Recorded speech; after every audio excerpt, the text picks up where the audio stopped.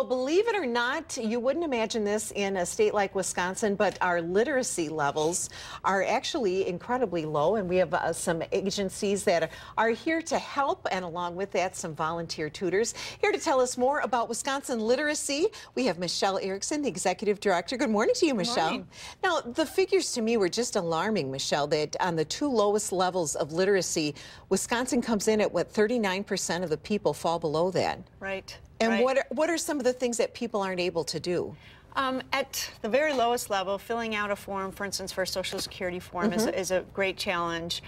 At the basic level, people can get by sometimes, but there's many things like understanding cost differences or an error on a credit card bill.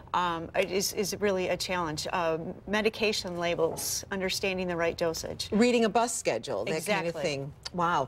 And so in order to combat this, you have a number of different agencies across the entire state, right? We do. We have 70 different literacy agencies that work primarily one-on-one with volunteer tutors working with adult learners, but we also have family literacy programs as well that are working with the parents and the children at the same time. So pretty much in every county there are literacy programs. Wow, so that's wonderful that everyone across our state is actually able to get some help with all of this.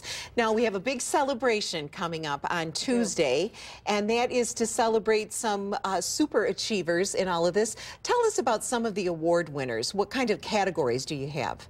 Sure. We have actually 9 different categories. Some of the highlights we recognize: the Adult Learner of the Year, the Adult English Language Learner of the Year, Tutor of the Year.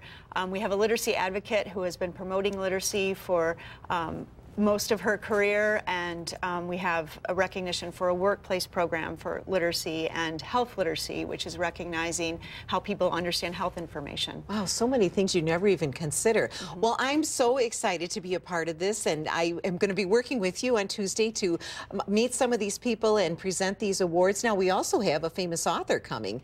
We do. David Rhodes, who's just released a new book called Jewelweed, and I just finished it yesterday. It's fantastic. It's a great read. So we're looking forward to having him as well as the keynote.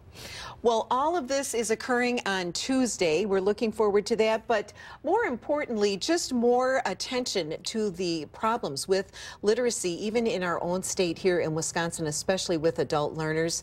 And a big thank you to all the volunteers who volunteer to tutor, right? Absolutely. That is the bread and butter of many of our programs, is the people from the community that are volunteers that come forward and work one-on-one with individuals, literally changing their lives through literacy. So, well, I imagine you're always looking for more, and you even offer a full training program for them, too. We do. Each individual literacy council has different times of the year that they offer this training. You don't need to speak a foreign language. You don't need to be a former teacher. You just need the ability to read and to have some patience, and you have the opportunity to really change someone's life. Unbelievable. Well, thank you so much, Michele, for sharing about Wisconsin literacy, and we'll look forward to the big event coming up Tuesday.